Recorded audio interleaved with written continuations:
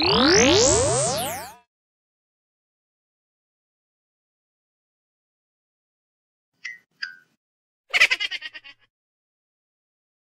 start our research, we talked through what concepts the mission models represent. We also spent time with Ms. Smith, who actually teaches a water quality class, who helped us understand all of the ideas. We did some research on robotic farming.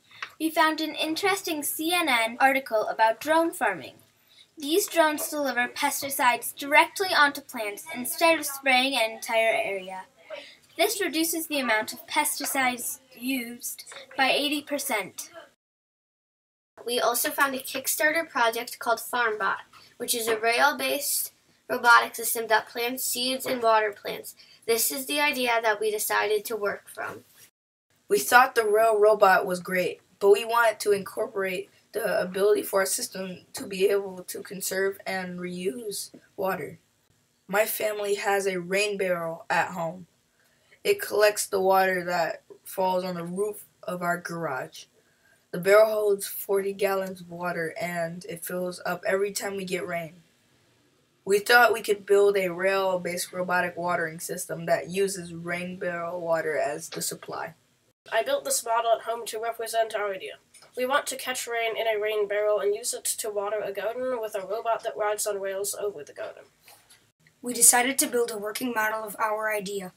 We built the frame out of scrap boards from our lab, and we were able to reuse a rack gear rail system from an old Science Olympiad robot. We built a new platform for our robot to ride on. Some Science Olympiad students helped us 3D print a guide for our water hose.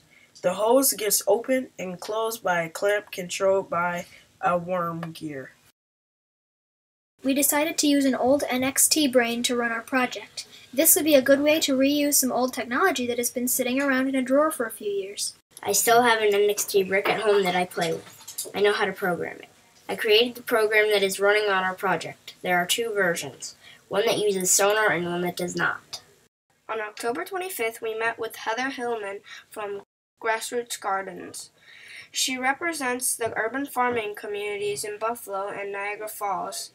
We spent about an hour talking about our project.